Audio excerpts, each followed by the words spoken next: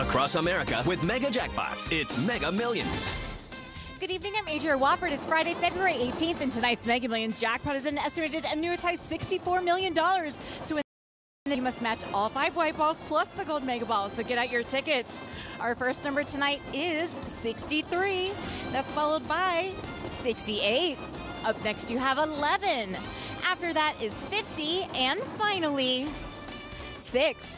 And now for your Mega Ball number is 17. Again, those winning numbers are 63, 68, 11, 56, and your gold Mega Ball is 17. Now, if no one matches all 6 numbers, Tuesday's jackpot could be $75 million. Good luck.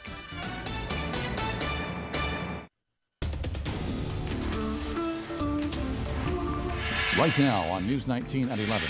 Casey police evacuate an assisted living facility following the death of a resident there and concerns for the safety of others. Plus, a Midlands town gets its first library. And the Midlands saw a lot of sunshine today, but even though we're not expecting any rain for this weekend, the rain does return for most of next week. We'll talk about it in your forecast on News 19 at 11 starting right now.